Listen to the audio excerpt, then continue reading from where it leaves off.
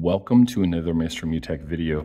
Today I'm going to show you how to use the action button on your iPhone 16. The action button is this little small button above the volume up and down right here, and we can customize it and set a specific action to it. So when we click it, it will open up an app or whatever else we want. I'm going to show you how we can do that.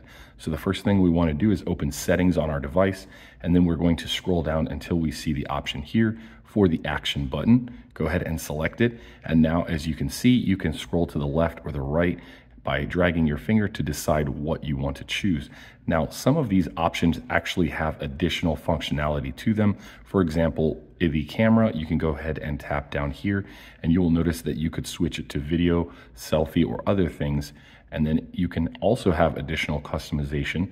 If you scroll over and you see the option here for controls, you can choose a specific control such as a calculator, stopwatch, and many additional options here. So it's really that simple. Once you go ahead and find what you want, you would just go ahead and select it, or just make sure that it is over the item, and then you would go ahead and test it if you want while you're on this screen by simply pressing it, and you will notice that it will show up at the top here in the dynamic island on your iPhone.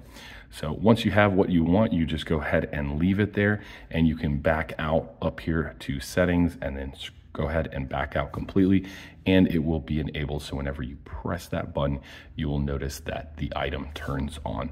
Hopefully that's helpful for you guys, and if so, feel free to give me a thumbs up. Thank you so much for watching, and have an amazing day.